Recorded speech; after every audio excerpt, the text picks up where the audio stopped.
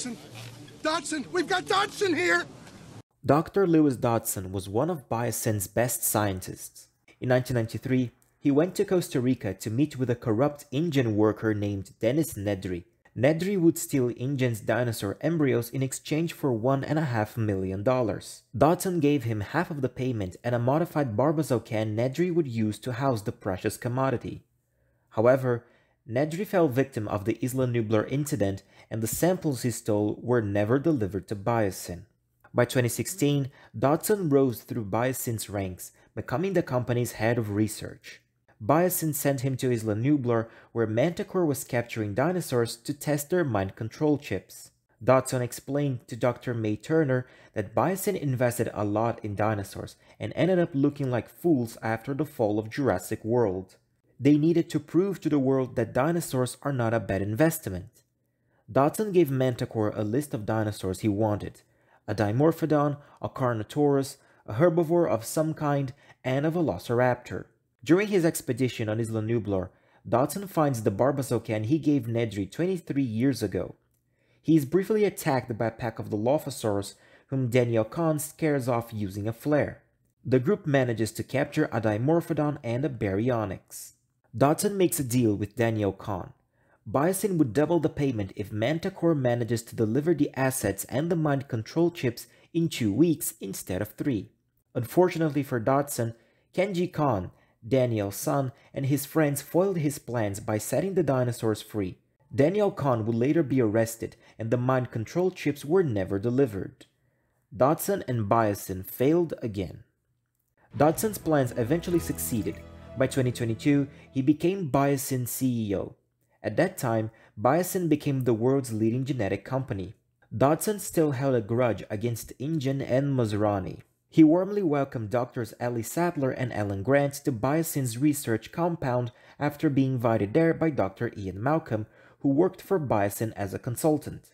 That same day, he met with Henry Wu, whom he hired to create a genetically modified species of giant locust to attack crops whose seeds were not produced by Biosyn. Wu was concerned for the locust growing population and failure to die off, and was growing frustrated with Dodson's lack of morality.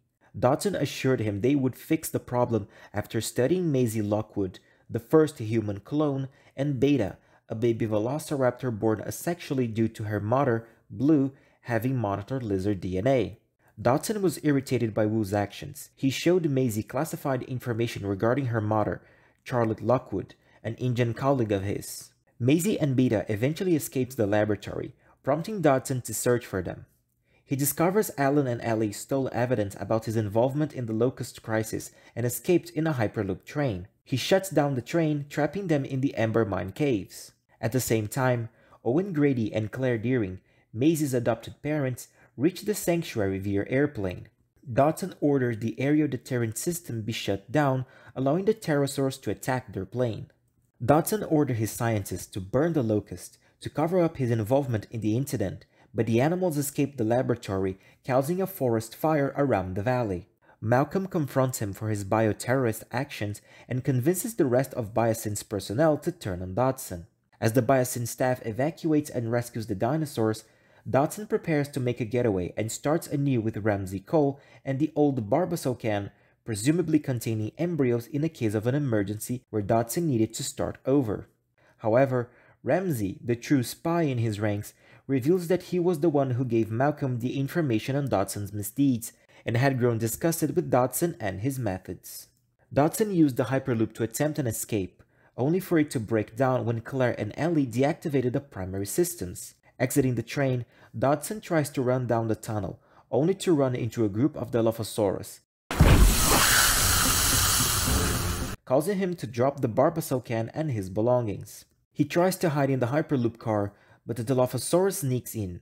Lewis Dodgson meets the same fate as his former spy Dennis Nedry nearly 30 years before.